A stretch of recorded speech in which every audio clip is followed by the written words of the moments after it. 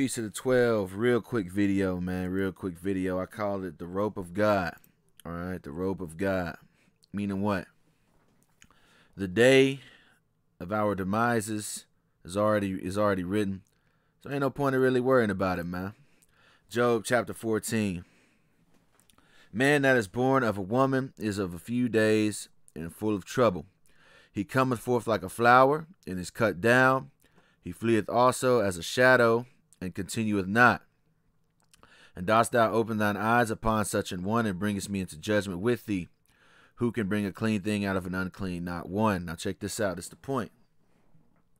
Seeing his days are determined, the number of his months are with thee. Thou hast appointed his bounds that he cannot pass. All right, so the day that we give up the ghost is already written. All right, so, and once again, that's a cut on free will in of itself. I've done many videos on that in the past. I think I did a video called Life is Scripted. I did another video titled The Lie of Free Will. And just a quick way to debunk free will, right? If free will is right, then just don't die. All right, just don't ever die. All right, see, you see how crazy that is? Clearly, the Most High can kill you whenever you want to do it, man.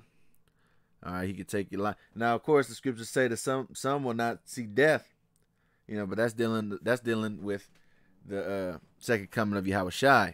But if we are to die on this side, hey man, it was already in the hands of the Lord. Our days are already determined, and the number of months that we have is already there, man. All right. Job, and there's some follow-up scriptures for this dealing with days. Job 14 and 14. Job 7. Is there not an appointed time to man upon the earth? So there's an appointed time to man upon the earth. Are not his days also like the days of an hireling? Job 12 and 10. In whose hand is the soul of every living thing and the breath of all mankind? So the hand of every soul, so the soul falls into the hand of the Most High God, man. All right, so once again, our days are already written, brothers. Psalms 39 and 4. Lord, make me to know mine end, and the measure of my days, what it is, that I may know how frail I am. So it was a prayer asking the Lord, let me know how long I have till my end, to my demise. All right, and to measure my days so I can know how, when I'm going to expire, basically, And someone could say, what's the point of dealing with this? This is solemn, this is Groot. Well, a lot of people live in fear of what's to come. People have fear of Jacob's trouble. People have fear of multiple things. But in the end, the hand of your life is in the hands of an omnipotent force. Your life is already written out. Your life is scripted. All right. Your life, whatever happens to you was going to happen regardless, man. So you shouldn't dwell on that, man. All right.